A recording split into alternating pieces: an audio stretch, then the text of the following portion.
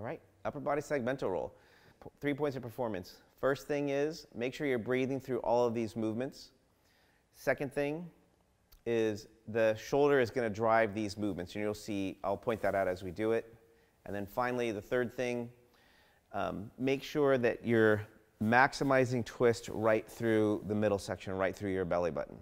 We want the lower body to do essentially nothing, and the upper body is just going to drag that lower body over the floor. So it starts like this, all the way in your back.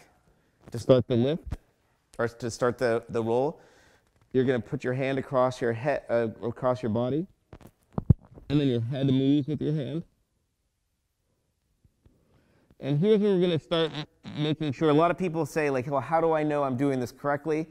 You're going to start this roll this way with your head moving with your hand, but most importantly, if your legs are fully turned off, they're going to rotate within the socket here, right? They're not going to log roll this way. So start, and then back over, and again, shoulder starts the movement, comes back. Notice that my feet are scissoring, right? They're not log rolling.